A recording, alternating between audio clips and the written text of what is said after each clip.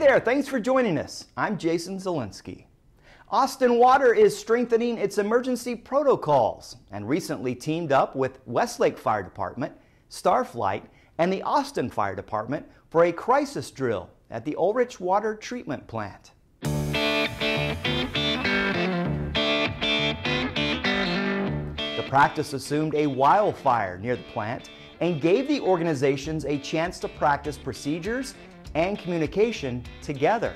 Austin Water Director Shay Rawls-Rolson explained that during a crisis near a water treatment plant, emergency groups would need to work together. Joint practices like the one at Ulrich let departments strengthen communication protocols and be familiar with procedures ahead of time.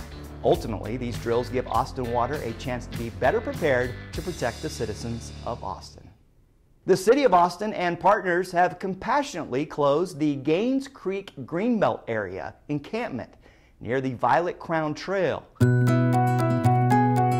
A total of 75 unhoused residents and approximately 30 pets were relocated from the encampment to the city-owned Northbridge Shelter as part of the housing-focused Encampment Assistance Link, also known as the HEAL initiative. The cleanup effort, which is expected to take several weeks, is being organized by the City of Austin Parks and Recreation Department, with substantial support from Austin Resource Recovery, the Austin Police Department, and a private contractor. We are starting the HEAL initiative today at this site. This is the 13th site for HEAL that the city has done. It's a compassionate closure in which all the folks that are identified living in the encampment will be connected to bridge shelter. So the individuals are admitted into these bridge shelters and then connected to housing case management services with the goal of getting housed. To learn more information, visit austintexas.gov/homelessness.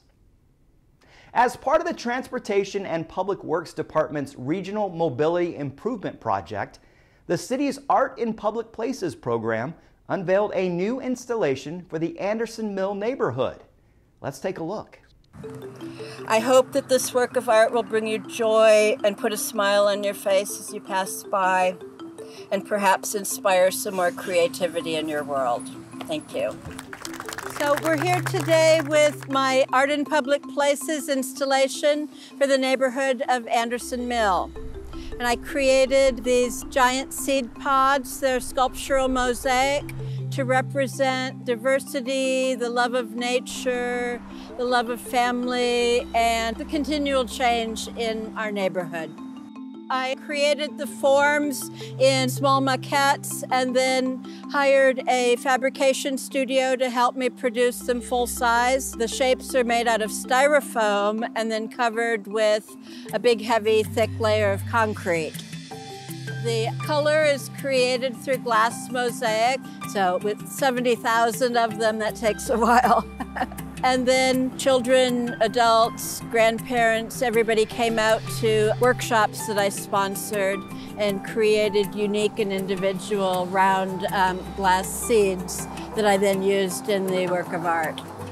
I've been a resident of this area for over 30 years, so today to see it complete, in place, being enjoyed by the community brings me such great pleasure. And today's ceremony meant a lot to me, especially being able to bring my traditional Native American customs into the process to bless the sculptures and keep them safe and happy for everybody to enjoy. For more information on the Art in Public Places program, visit austincreates.com. Well, Austin's recent record temps didn't deter folks from attending the second annual Swedish Midsummer Festival, held at downtown's Old Bakery and Emporium. Attendees to the family-friendly event were welcomed with traditional Swedish music, crafts, and treats. It's our second annual Midsummer event, and we are celebrating a Swedish tradition.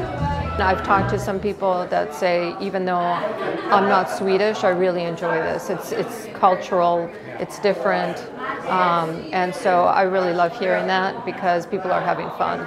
That looks like a lot of fun. Well, that's it for this week's City View. Thanks for watching, Austin. As always, be sure to catch up on all the latest information on atxn.tv, our social media channels, and on our website, austintexas.gov. Stay well, Austin.